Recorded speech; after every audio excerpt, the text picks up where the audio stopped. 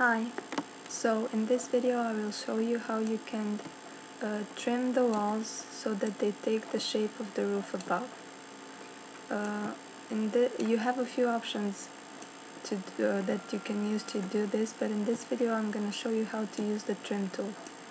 So to use the trim tool you have to select the walls that you want to have trimmed, which in this case I have quite a few. You select the walls by holding the shift key, waiting for the wall to be highlighted, and then clicking on it.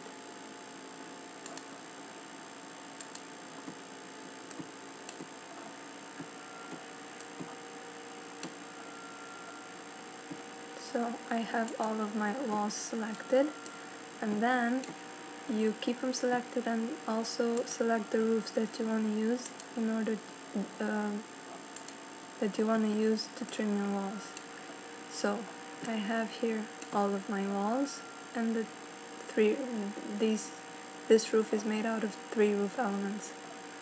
And then I go up here to the trim icon, which looks like a little house. So you click on it, and in this option we already selected the wall, so we're gonna click on this option here and then click on trim. And then, as you can see, all of the walls now take the shape of the roof above. So thank you for watching, and I hope this helps. Bye!